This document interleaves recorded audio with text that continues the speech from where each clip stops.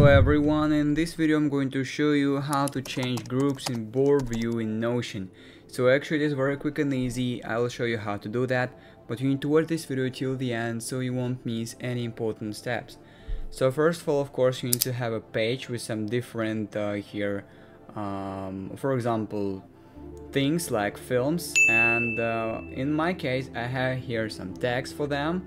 For example, all of them for fun films or horror films, and their status: they're in progress, not started, or done.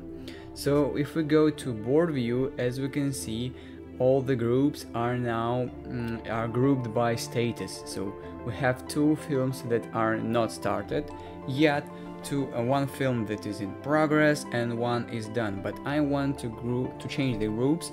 All I have to do is to click on this three dots right here. Then I need to go to group and click on the group by.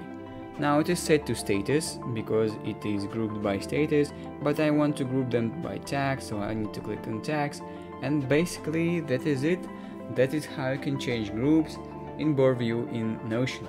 If you found this video useful, leave a like and subscribe to the channel. Thank you.